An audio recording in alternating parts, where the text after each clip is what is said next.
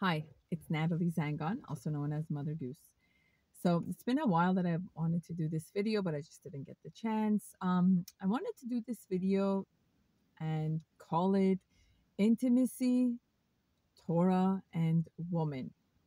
What does the Torah and Jewish philosophy teach us about the concept of intimacy, sexuality, the role of the woman, and what we learn from the Torah about that factor? Many times when husbands and wives get married and like especially after they have kids, one of the main complaint that you usually hear as a therapist, as a psychologist, that the men come and say like, my wife is just not into being intimate, like she's always so tired and things are just not the way it was. And when you talk to the woman, she tells you that it's just the last thing on my mind, and like there's so many other responsibilities that I have. So you sit down and you wonder, what does the Torah and the Old Testament teach us about that angle and that part of the relationship? So if you go back and you get the book of Breshit, the book of Genesis, and about the days of creation, when God created the heaven and the earth and this and that, and then they created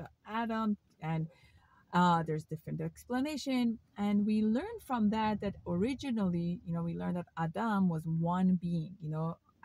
Man and woman were in one body, and then there's a part that God comes and has Adam name all the mammals and all the kingdom, and Adam says, I still haven't found anyone that's compatible to me. So God tells Adam, it's not good for you to be alone. So lesson number one, the man has to get to a point of really understanding and being in a place that, hey, it's really not good for me to be alone, right? Then you do the dating and you find a marriage partner, which is the Ezer Kenegdo, the helper that at times is the opposite of you. But listen to this beautiful message. When God separates them and Adam wakes up from this procedure, he turns around and looks at Chava, the first female that ever comes into existence that was taken from the side of Adam. The first saying he says to her in the book of Breshit says, flesh of my flesh, bone of my bone. This I shall call Chava, because it was taken from me, that it was part of me.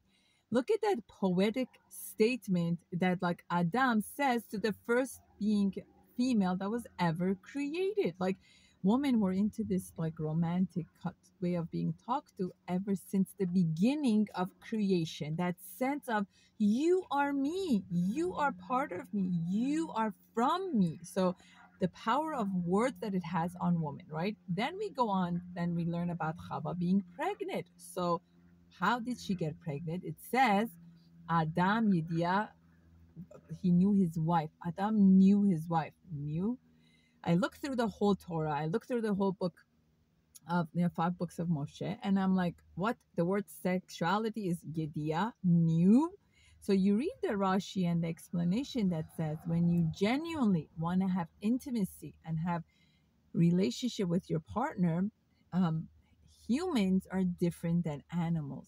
Humans have the ability of what? Knowledge, communication, conversation, looking, speaking, knowing, understanding. If you want to truly have intimacy with your wife, what do you have to do? You have to know her. You have to get to a point that she feels known by you, that she feels understood by you, that she feels like you get her, you understand her. This is the way where she is going to feel connected to you. And another thing that we have to understand is when God cursed Adam and Chava, the curse of Adam was that forever he has to at the sweat of his forehead, he's going to provide for his wife. So that anxiety and the nervousness of providing financially. And her curse was that you're always going to yearn to feel belonged to your husband. So how is a woman going to feel attracted and drawn and like sensually connected to her husband? Is when she feels that she belongs to him. And how does she feel that she belongs to him? By knowing, by the way he uses his words, by the way he speaks to her, by the way he makes her feel. Like it's so powerful. All these romantic words of connecting to a woman is right there in the Old Testament. Be wise on how you connect to your wife. It's right there. You want her to feel connected to her, use your words. Tell her, speak to her, make her feel like you understand her. That is the key of true intimacy according to Torah. Thank you so much for watching. This is Natalie Zangon.